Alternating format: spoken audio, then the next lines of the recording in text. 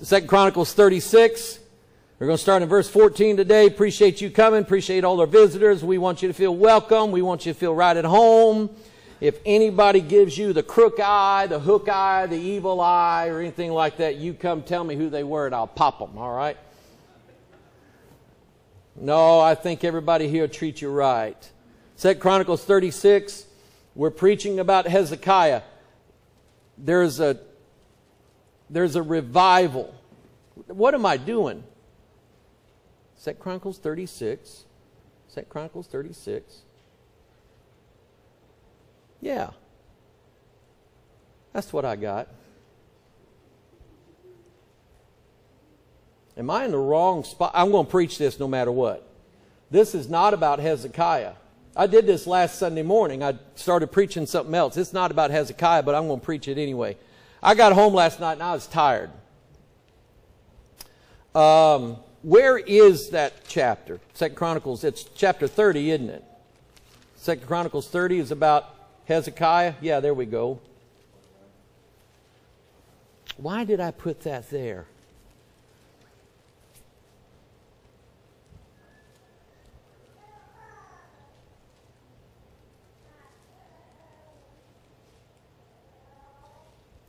That's got to be the wrong sermon.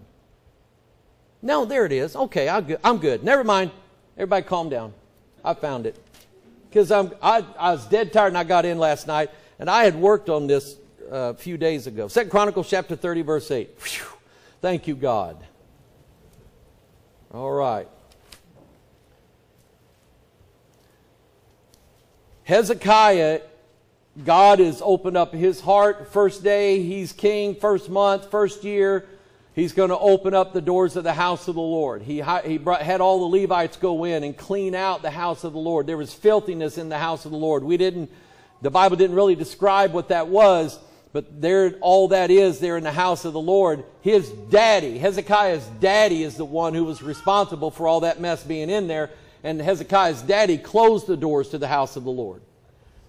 So Hezekiah now, it's in his heart, and that's the difference right there. If it's in your heart to do something, you'll do it. If you're just running it around in your mind, you probably won't. But if it's in your heart to do something, you do it. How many of you love this country? Raise your hand. If it's in your heart, you can put your hands down. If it's in your heart, and all of a sudden we get attacked in this nation by some country somewhere, China hates us, whatever, would you defend your country? I didn't say join the army. Army wouldn't take most of y'all. But according to what I read, we're the militia. We are the people who will defend our country. If it's in your heart to do it, would you do it? I would. I wouldn't want to, but I have children and grandchildren that I want to grow up in a country where they can still read the Bible. And all you got to do is watch Pastor Jason Cooley, his video that he put out last night, the guys that hate the gospel so bad that they would have killed him if they knew they could get away with it. In fact, some of the people that went to the CHOP zone, Chaz, to preach there got beat up mercilessly and could have been killed. Okay? So if it's in your heart, you'll do it. So that's where Hezekiah is. He's cleaning out the house of the Lord, trying to bring revival into the land.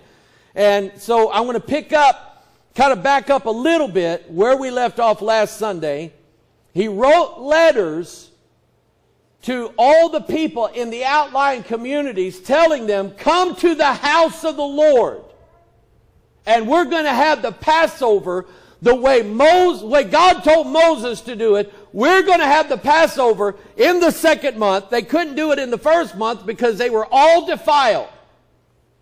So God had mercy on them, and He's letting them, giving them, remember last Sunday, second chance. God's given you a second chance to accept the Passover, which is at the cross. Amen. So the letter that He sent out starts in verse 8. Now be ye not stiff-necked as your fathers were, but yield yourselves unto the Lord and enter into His sanctuary, which He has sanctified forever. And remember, this is the sanctuary right here. Your body is the temple of God. This is the house of the Lord. He will, and when God sanctifies you, you are sanctified how long? Forever. Amen. That's why He said that. So He said, verse 9, for if you turn again unto the Lord, your brethren and your children shall find compassion before them that led them captive, so that they shall come again into this land. For the Lord your God is gracious and merciful, and will not turn away His face from you if you return unto Him. So the post passed from city to city. In other words, they carried this letter out, one city at a time, read it out loud in the town square, posted it up where everybody could read it. And then they went to the next city, through the country of Ephraim and Manasseh, even unto Zebulun. These are all tribes of Israel. But they, watch this. But they laughed them to scorn and mocked them. Now I'm going to preach on that. They laughed them to scorn and mocked them. Nevertheless, diverse, meaning various, diverse people of Asher and Manasseh, nevertheless, divers of Asher and Manasseh and of Zebulun humbled themselves and came to Jerusalem. Remember, there's two groups. Those that hate God, hate the Bible, hate preachers, and hate you for believing it. And some of them are in your family. Are they not? Some of them are people you know, people you work with. They hate the Bible, they hate God, they hate preachers, like that guy accusing Pastor Cooley of being an adulterer and a rapist. And he said, you don't know me. But that man growing up in a church where the pastor raped his mother, that's his view of all preachers. They're just in it to take everybody's money and steal their daughters and steal their women. But nevertheless, there's always some who will humble themselves, and they'll come to Jerusalem. Also in Judah, the hand of God was to give them one heart to do the commandment of the king and of the princes by the word of the Lord. Let me ask you this. Should we keep looking for people in Turkana to feed? Are we all of one heart? Should we try to find people in our own town to feed? We're all of one heart. Should we take what God has blessed us with and stockpile it up in the bank and just do nothing with it? Or should we use it to bless people's lives? All one heart. And that's what God was doing. When God's in it, God blesses it and God pays for it. You never hear me ask for money. So they had one heart to do the commandment of the king and of the princes by the word of the Lord. Let's pray so my mind so I can preach this message right. Father, I love you. Lord, I was so grieved. So grieved. Sister Mailer died. Never met her a day in my life. But I just loved that woman. And Father, I'm not angry at you, Because I know she's in a place now. I know. Thank you, God, those pastors go out, talk to her, pray with her. Father, she's not going to hunger no more. She's not going to have to ask you to feed her anymore. She's in that place. And Father, my heart is burdened to help people, to help more people. So Father, would you do that? Would you let us do that? And we don't have to do it on a big scale. God, just send us people one at a time if you want to. However you want to do it, God, that's how we'll do it. But God, put it in our heart to help. Put it in our heart, God, to invite people. Ask them to come to the house of the Lord. Put that in our heart too, and we'll do it. And Father, I pray, God, you would help me to preach the message. The devil's already trying to kick me around and work on me a little bit, and I don't like that. So God, have mercy on me and help me preach. Use this, Father, for your kingdom and your glory, not mine. And I pray, dear God, that if somebody's listening, somebody's watching, whoever hears this, God, that they would not mock you. What they say about me is of little consequence. It just really doesn't matter to me. What they say about you, God, that bothers me. That car with that bumper stickers, Lord, out in our parking lot, that bothered me. That made me angry this morning. And God, whoever owns that car, they need to be saved. They need to know the real Jesus, not the fake one that they've heard about, but the real one. So, Father, help us, dear God, to not mock you in anything that we think, say, or do. Help me to preach this message, God, because I certainly don't know how to do it. For your glory's sake. And we pray this in the name of Jesus, and all of God's people said, amen.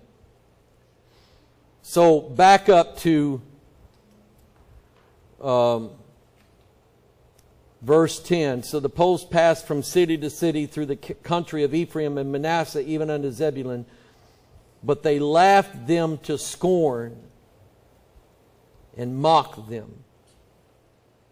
Have you ever tried to talk to somebody, witness to somebody about Jesus? You ever tried to talk to somebody and they laughed at you and they scorned you? I had a situation years ago, me and a deacon, when I was pastoring down in Richwoods. There was a young lady that had got saved during Vacation Bible School, and she asked to be baptized. So it was brought to my attention. I said, well, let's go out Thursday night and let's go talk to them and talk to her about baptism.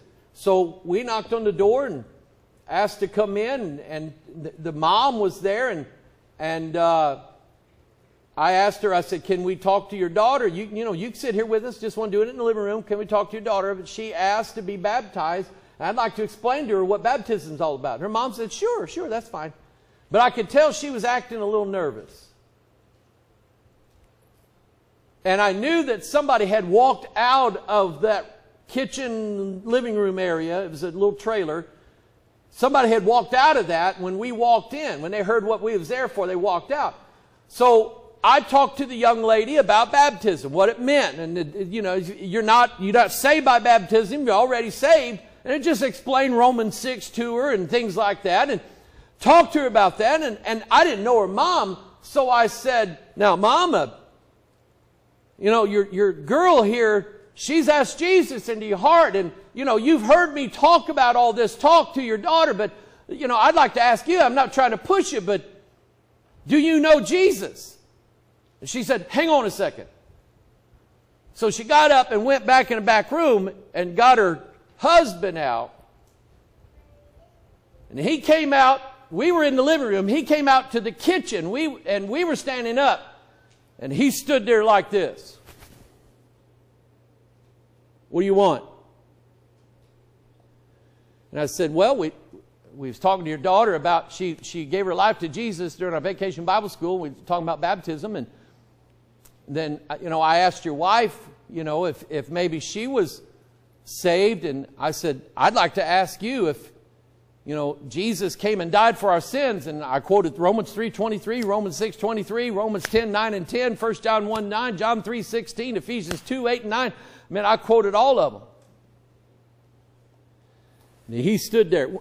You know what this is? When you're talking to somebody, they're making a fist with their body.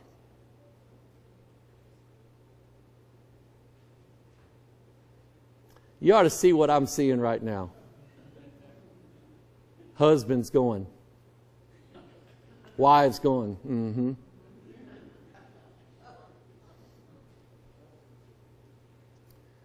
And he stood there like this the whole time. And when I finally got done and I asked him, I said, would you like to know that you can go to heaven when you die? And just as cold as ice, he said, I know about you. I know where your church is. And if I ever feel like coming to your church, I'll come to your church. But other than that, I don't want you in my house anymore. Cold as ice. And we said, okay, sorry to bother you. And we walked out, and I did. I went. What was I doing? Shaking the dust off your feet. And I said to Kevin, the deacon, I said, that man will be in church all right one day. Or a church service. It'll be his funeral. And he's going to go stand before the King of Kings and Lord of Lords. That's what I'm talking about. Don't mock God. There's always going to be those people. Now, 2 Chronicles 36. Verse 14. That's what had me scared. I'm going, did I get the wrong message? 2 Chronicles 36, verse 14. This happened.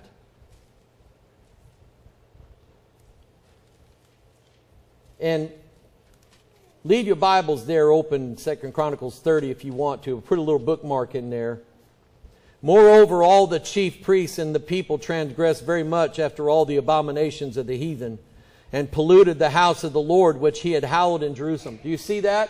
Hezekiah's generation, well, let me back up. Before Hezekiah, they polluted the house of God. Hezekiah's days, they cleaned up the house of God. After Hezekiah's dead, dirty it up again. How many of you know somebody like that? They go out and get all filthy in the world. They come to church for a while. Pray. Oh, God, have mercy on me. And then stick around for a while, and then boom, right back out in it again. How many of y'all know somebody like that?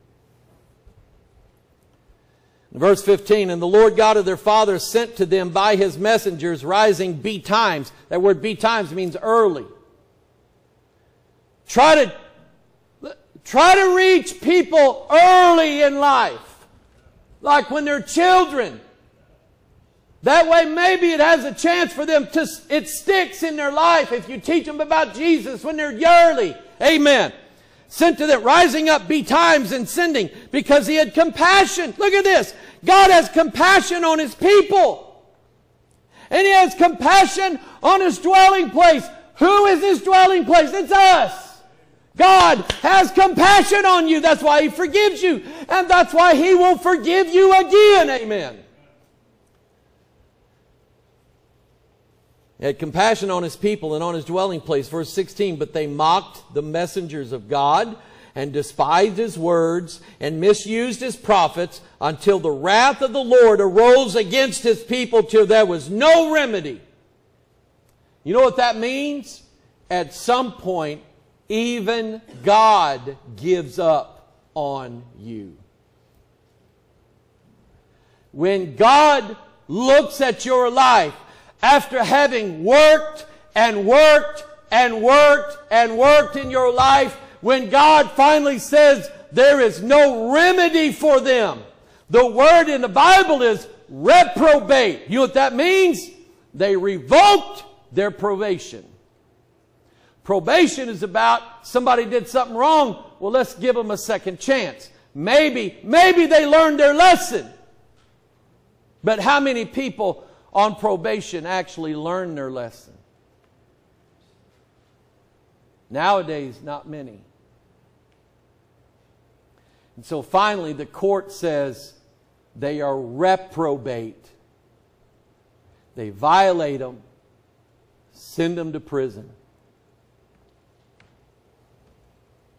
Verse 17, therefore he brought upon them the king of the Chaldees, who slew their young men with the sword in the house of their sanctuary, and had no compassion upon young man or maiden or old man or him that stooped for age. He gave them all into his hand. Here's what that's saying. The people that God's going to turn loose on you don't care who you are, don't care if you're young or old, don't care nothing. They will cut you down. Why? There's no remedy for you. Sometimes you can whip a child and whip a child and whip a child and whip a child, and they still grow up reprobate. There's no remedy for them. Turn to Lamentations chapter 1. All I'm going to do today is give you verses out of the Bible. Is that all right? You ought to say it a lot better than I can say it. Lamentations chapter 1, verse 7. Lamentations was written by Jeremiah. They called Jeremiah the weeping prophet. And that's why that book is Lamentations. God is weeping. Jeremiah is weeping as he's writing this out because God is sick and tired of his people sinning against him. Lamentations chapter 1 verse 7. Jerusalem remembered in the days of her affliction and of her miseries all her pleasant things that she had in the days of old, when her people fell into the hand of the enemy, and none did help her. The adversaries saw her and, listen, and did mock at her Sabbaths. You know what Sabbath is, don't you? That's God's day. Today is God's day. Who can remember a time when they wouldn't sell you no beer or alcohol on Sunday? Who can remember a time when the gas stations were closed on Sunday?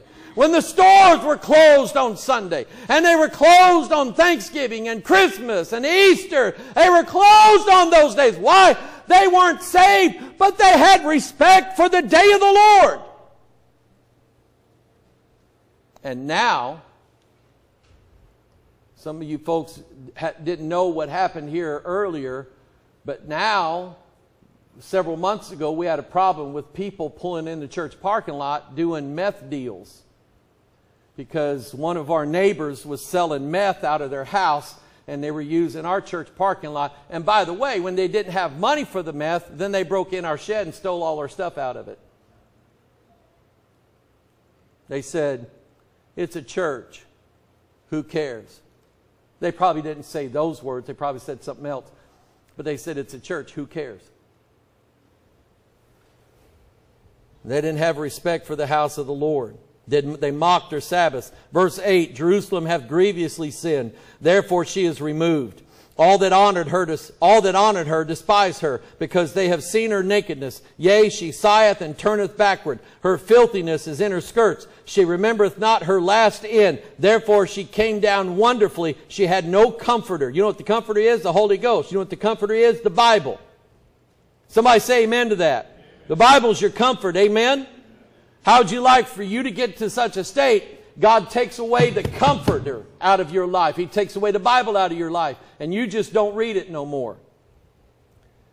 O Lord, behold my affliction, for the enemy hath magnified himself. The adversary has spread out his hand upon all her pleasant things, for she has seen that the heathen entered into her sanctuary, whom thou didst command that they should not enter into thy congregation.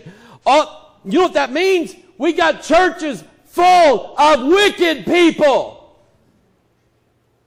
who shout and they wave their hands and they sing, and they come and drink their coffee, and everything's good. They're all good people, but they're full of wickedness. They're in the house of God. In verse 11, all her people sigh that they seek bread, and they have given their pleasant things for meat to relieve the soul. See, O Lord, and consider, for I am become vile. That's what happens when you mock God, and you may never say, I hate God. Blankety blankety blank to God. Blankety blank that Bible. Blankety blank that preacher and all those churches. You may never say that. You could sit in a church pew and mock God with your life. Am I right?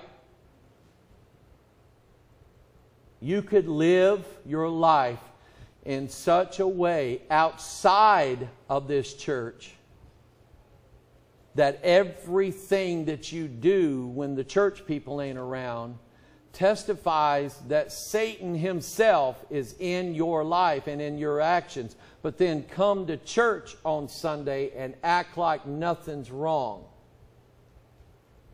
That also is mocking God. And there's a verse, I don't have it in my notes. I don't know why I didn't put it in there, but it just came to my mind. God is not mocked. For whatsoever a man soweth, that shall he also reap. I don't know why I didn't put that in my notes. But God can be mocked by the things that you do after Sunday morning service is over. And will God be mocked for very long? No. Matthew chapter 20, turn there.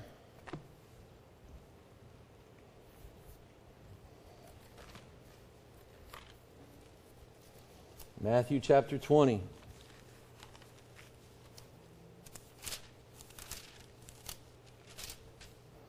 Verse 17. And Jesus, going up to Jerusalem, took the 12 disciples apart in the way and said unto them, Behold, we go up to Jerusalem, and the Son of Man shall be betrayed unto the chief priests and unto the scribes. And they shall deliver him to death. And they shall deliver him to the Gentiles to mock and to scourge and to crucify him. And the third day he shall rise again. And you know what the disciples did? That went boom right over their head. They didn't think nothing of it until after he's crucified, and they're going, didn't he tell us that? And then they didn't believe it. And they had to wait till after the resurrection, and then they said, he told us this, that he would do this. But I want you to look at your Bible again. Going to Jerusalem. Jerusalem is the city of God. Jerusalem on earth is supposed to be a picture of the Jerusalem above that's in heaven. The city of God is supposed to be a picture of that. This church is supposed to be a Jerusalem. It's supposed to be a representation of the city of God in heaven. Your life is a Jerusalem. You are supposed to be a representation of Jesus Christ and His kingdom in heaven here on this earth. Everywhere you go, every place you are, every hour of the day, you are supposed to be Jerusalem. But what did they do? He was delivered unto the chief priests and to the scribes. You know who that is? That's the religious people. Joining church doesn't make you right with God. Doing a ritual, if we were to have communion right now and hand to everybody what we had here, the communion, if we handed that to everybody, you could partake of it. That doesn't make you right with God. In fact, if you do that, the Bible says you are mocking God. because you live like a devil outside of here, but come into here and act all holy and spiritual. Do people really do that, or am I making that up? People really do that. Matthew 27. Look at what they did. Happened exactly the way Jesus said. And when they had platted a crown of thorns, they put it upon his head, and a reed in his right hand. He was the king. And so he said, he needs a crown. So they took thorns and wove them together and made a crown. And when they put it on his head, they didn't just very gently set it on it. They took the reed and tapped it down on there. And they gave him a reed in his hand like a scepter. And they bowed the knee before him and mocked him, saying, "Hail, King of the Jews!"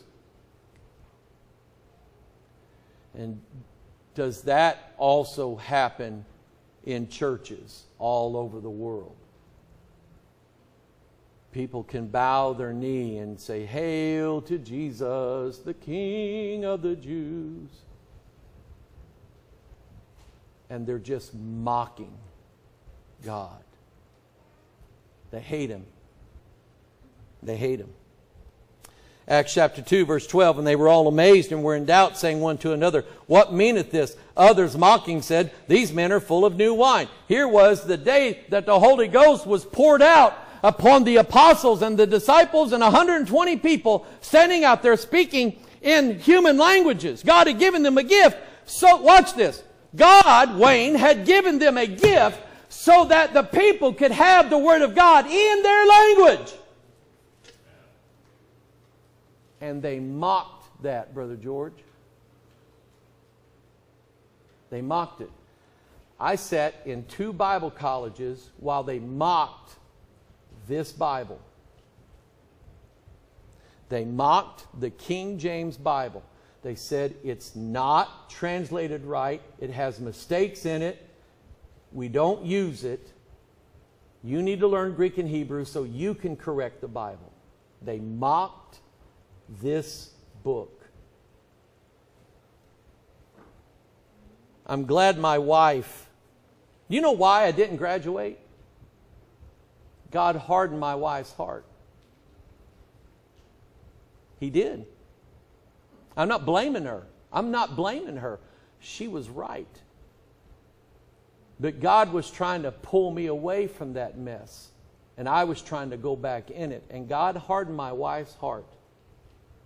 And I never finished. Thank you, sweetie pie.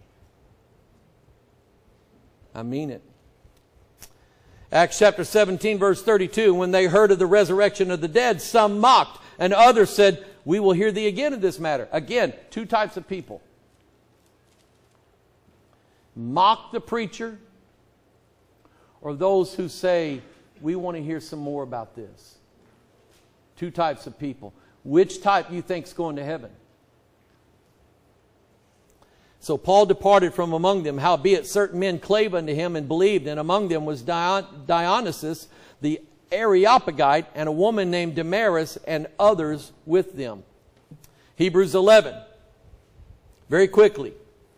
Hebrews 11, verse 36. Others had trial of cruel mockings and scourgings. Hebrews 11 is the Faith Hall of Fame. This is for all the people. Moses, Noah, Enoch, Abraham, Sarah, Shunammite woman. All of these people in the Old Testament that their names are mentioned now because they had faith. And he mentioned Gideon. He mentioned some of the judges. He mentioned all the people in the Old Testament.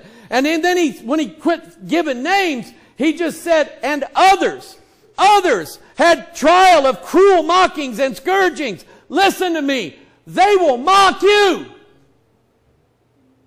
They will mock you. They will hate you. You try to give somebody a gospel tract. You try to give somebody a DVD of one of the sermons. You try to give somebody a CD of preaching. You try to witness to somebody. They will hate you. And by the way, I think there's coming a day when they're going to get us. They were stoned and they were sawn asunder, were tempted, were slain with the sword. They wandered about and see, I don't think I'm really selling Christianity very well here. If you get saved, I promise you, you will get sawn in half. That's not a good sales technique. But let me tell you, whatever they do to you down here, God's going to come and do to them double while you're up in glory.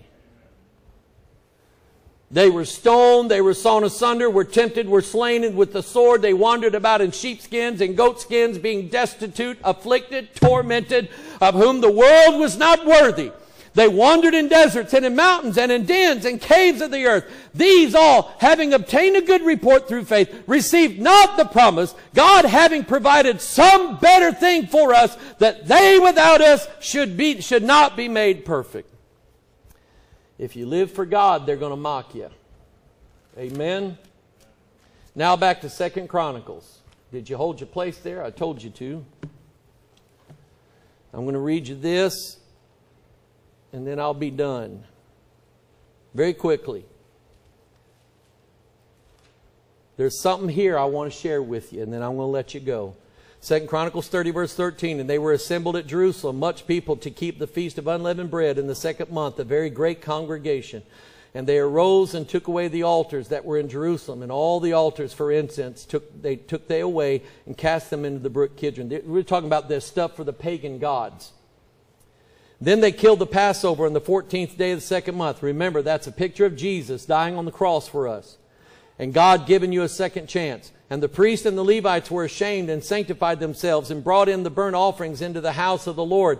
And they stood in their place after their manner according to the law of Moses, the man of God. The priests sprinkled the blood which they received of the hand of the Levites, for there were many in the congregation that were not sanctified. Therefore the Levites had the charge of the killing of the Passovers, for every one that was not clean to sanctify them unto the Lord. Remember, we learned last week that the Levite priests were not ready even for the second Passover. Some of them were still unclean.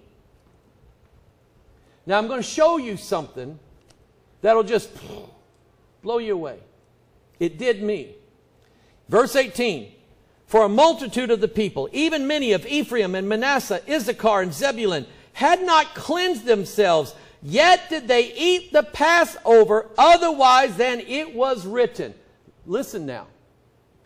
They were supposed to prepare themselves before they ate the Passover. They were supposed to sanctify themselves, cleanse themselves. They were supposed to wash. I'm sure there was a period where they were to be set aside and sanctified and touch no unclean thing.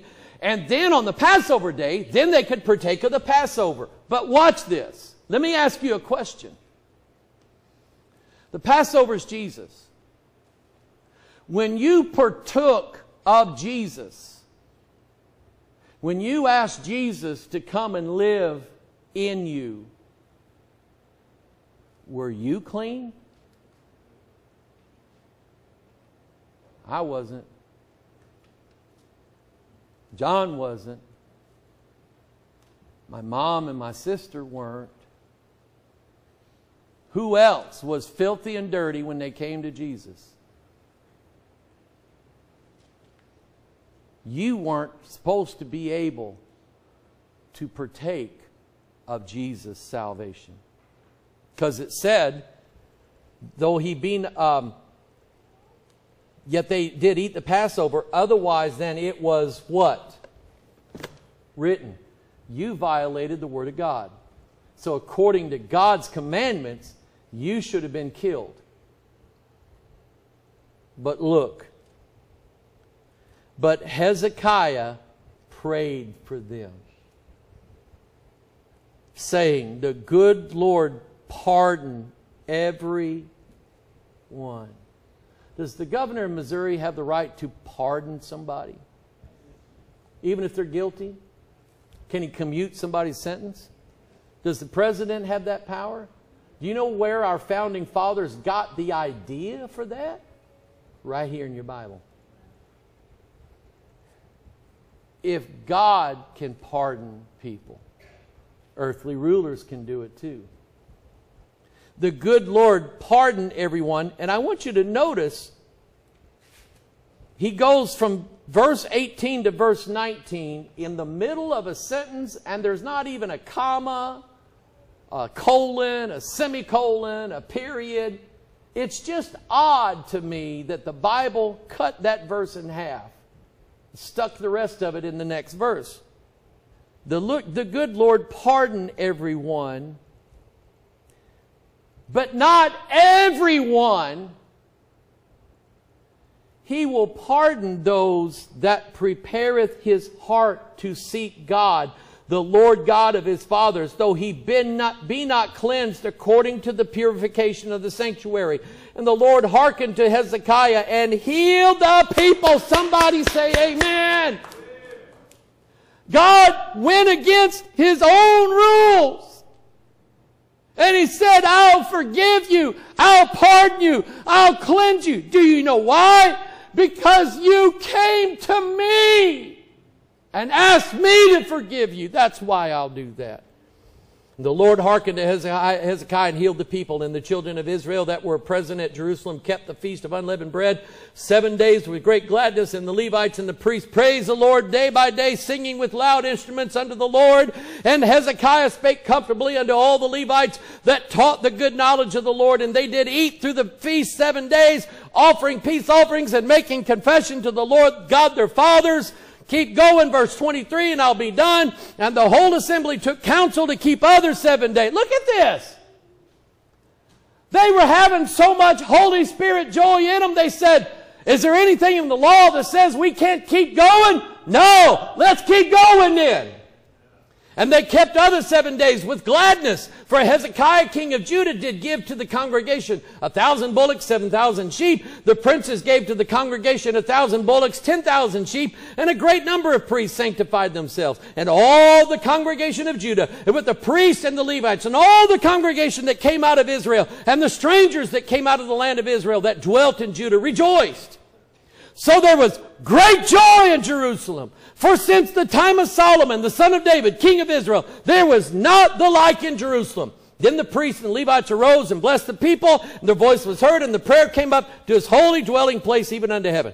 Let me ask you a question. Have you ever heard old saints that have been around a long time, way back in the old days, ever hear them say, well, back in the old days, we used to have revivals that lasted 1, 2, 3 weeks long. Ever hear that? You ever hear where they said, why, back in those days, preachers used to preach for 3 or 4 hours. You ever hear that? So don't be mad at me because it's past 12. I've never seen anything like that, but I've heard about it. But here's what I know, Cubby. The days ahead of us are going to be better than the days that are behind us. We can't go back now and we can't go back to Mayberry and live like they did in Mayberry. We can't do that. But I believe that the days that are coming, Brian, are going to be better. I believe the days of your life and Sister Pam's life and Sherry and Phil and Mom and me and all you people, I believe the days coming are going to be better than all of the old days that were behind us. If I didn't believe that, I probably wouldn't be able to preach much because we don't have anything to look forward to. They said not since the days of Solomon had they ever had anything like that. Well, they're having it now. And wouldn't that be great if all of a sudden the Holy Ghost came into God's people and all of a sudden churches started having revival? I mean, not just announcing, we're having a revival service next week. I'm talking about really having revival. Wouldn't that be something? I'm going to ask you to bow your heads.